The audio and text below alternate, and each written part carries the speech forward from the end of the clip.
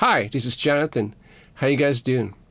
Today's video is going to be a short one. It's a topic that I've been asked a lot, and that is how to stay in tune.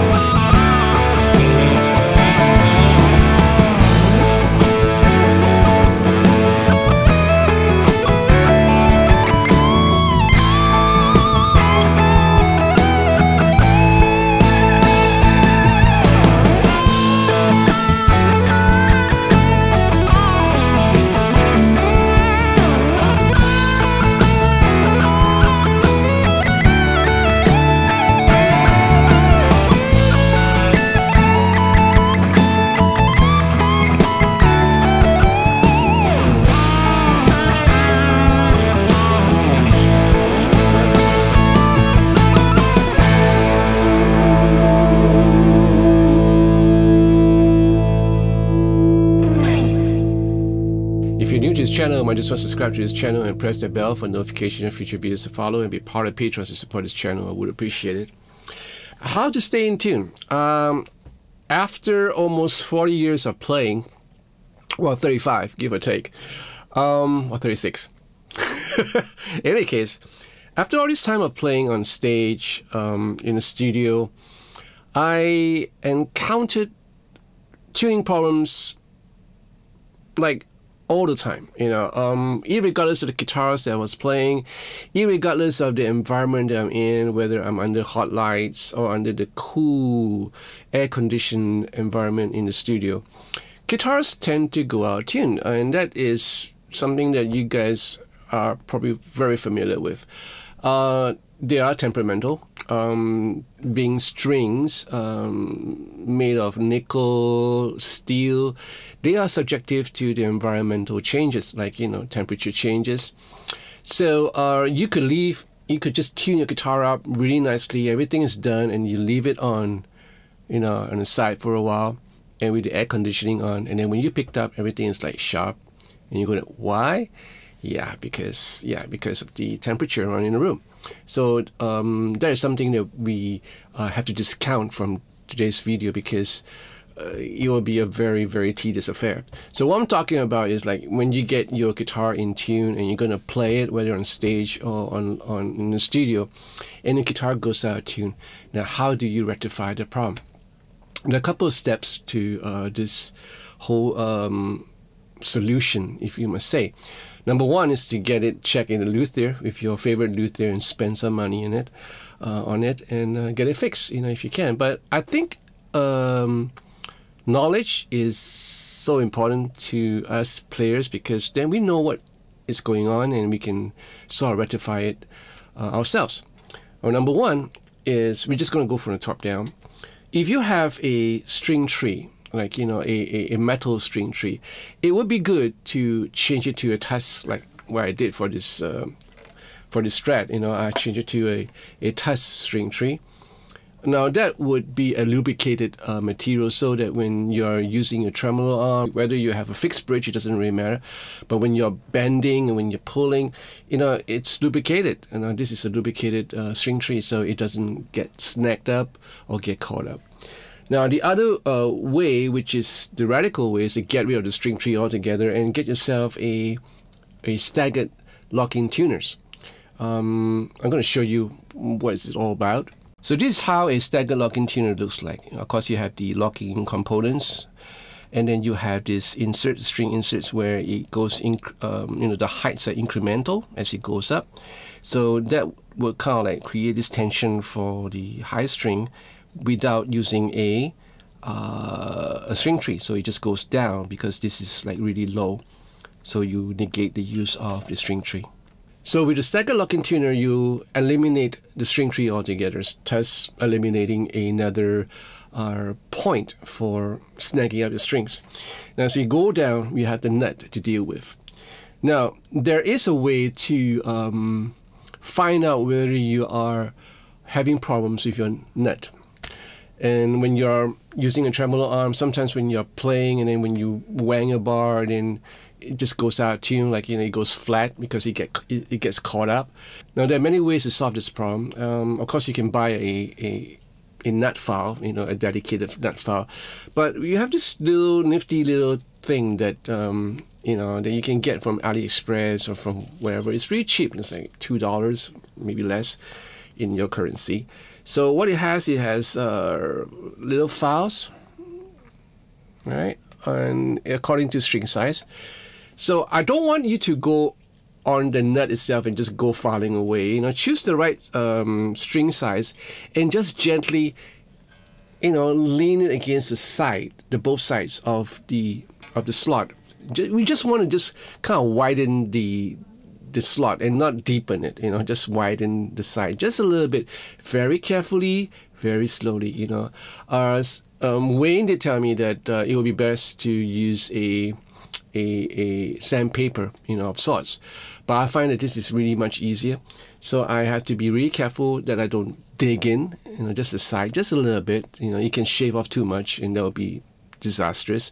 So what you want to achieve is to have the string coming in and not get caught up on the side of the slot, right? So this is one way of doing it. Be careful because you might spoil your nut. So again, a disclaimer, do it at your own risk. If you're not too sure about it, go and get it done by your favorite luthier. Now, the other way the guitar can sound or go out of tune is your intonation of your bridge. What you need to do is intonate your guitar properly. So once you get it tuned, intonate your saddles. Like, if you are sharp, pull back. If you're flat, let it go. Sharp, pull, flat, push. So you learn how to do this. If you want a video of this, I actually have it. So I'm going to put a link up here, how to intonate your guitar properly. So once the intonation is done, and when you're playing on the frets, everything is in tune, then you're on your way, right? So your guitar is intonated properly. And if you get all these things done, you should probably be much more in tune than you were before, with your whammy or without your whammy. Now, the other problem might be your whammy bar or your bridge if it's not installed properly. Like, you get all these problems from really cheaper guitars. You know, sometimes these guitars, the reason why they are affordable and really cheap is because there are some compromises to be made. So if you have a bridge that is poorly installed, you're going to have a problem because it's misaligned or stuff like that. It will be good if you get a known brand for your tremolo bridge. I'm talking to you guys who are playing with tremolo arms, tremolo systems. You know, you get a good system. A fried rose is the best because you have that the knocking nut and everything stays in tune. You don't have to worry about all the other stuff that I talk about the string tree, because you negate the use of the string tree at all if you're using a fried rose. So the fried rose is the way to go if you do a whole lot of Van Halen and dive bombing. But for us average players, you know, I myself for one, I don't really fancy a fried rose at my age. So I would get a properly installed tremolo system, and it will work fine. This guitar, of course, is the Fender Japan traditional 50s model. So I had it installed with a Vega Trem. So this Vega Trem is a dream to play, but it takes a little bit of work. It's not as easy as any other tremolo system like the Goto 510. So it takes a little bit of adjustment to get it right. Now finally, the other solution is to get a pack of strings that will stay in tune. Strings are really important. I've played so many strings in my lifetime as a musician, every strings that I can think of. I'm going to make a video about that later on. And I found that certain strings are too flexible. They kind of flex in many ways, so it just doesn't lock into position, like into stretch mode. You know, when you're stretching the strings as you're playing, you're stretching it. It's supposed to lock into space, into a place where it doesn't stretch anymore. So I've encountered strings that took a long while to get locked in. The thing about the stay in tune strings, which I favor, I use the power groove. Not in this guitar though. We'll talk about it later. So the power grooves, the SIT power grooves that I use, all I need to do was to stretch twice on each string, just twice. Bop, bop, wang, tune, bop, bop, stretch, tune, and that's all for all 6 strings. And once I get it all down, locked in, it doesn't go out of tune. Now, I kid you not, this is not a hard sell or anything. The 2 concerts, or rather the 4 concerts that I played so far in this past half year, I have toured with the Paoletti, with my Paoletti, which was strung with the SIT power grooves, as well as my James Tyler, which is also strung with the power grooves, SIT. So what happened is that I only tuned once when I stepped onto the stage during the show. I tuned once, and that's the last I see on my tuner, on my Helix floorboard.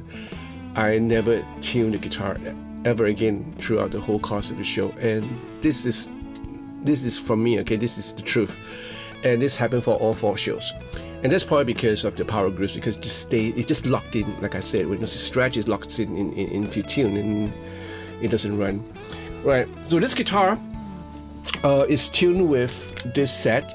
This is an interesting set. This is the balance set. Well, apparently this is from a guy called Paul Allen, who happens to be an SIT artist. So it's designed to deliver consistent tension throughout the whole set. So I was just trying this, and yeah, it feels good. But I'm still favoring the power grooves, the SIT power grooves, which I had installed on most of my working guitars. But this is an interesting change, so I can feel that, yeah, it's a little bit more balanced throughout. Especially when it comes to, like, you know, note bendings and stuff like that. Interesting set. So this is called the Universals Balance Tension. Right. So the other new thing that I tried in this video was to use a new amp, which was included in the recent update for the Helix. You know, whether you're using a Helix floorboard or a Helix native. So this amp is included. There's been a lot of videos about it, but I just thought I'd just give a shout out to this new amp. This is a Grammatical GSG. Beautiful amp, lovely amp. Has this really nice warm tone. It's supposed to give you the dumbo sound if you choose to.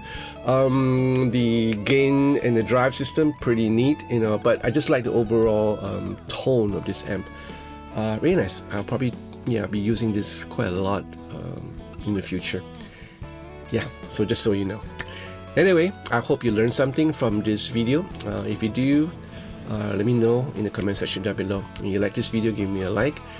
Subscribe to this channel, press that bell for notification of future videos to follow, and be part of the patrons to support this channel. I would appreciate it. I thank all my patrons for the wonderful love, the friendship, and the support. Thank you so much, guys. Yeah, there's so much things that I would not do without your support. Thank you so much. And another shout out to this new channel that I'm starting. This is the vlog channel. So John is just vlogging. Yeah, so subscribe to that channel because I would probably do and upload a lot of videos where I go about my normal life and when I travel. So I will upload my videos on that. So if you're interested, yeah, subscribe to that channel. Take care of yourself, and I'll see you real soon. Au revoir.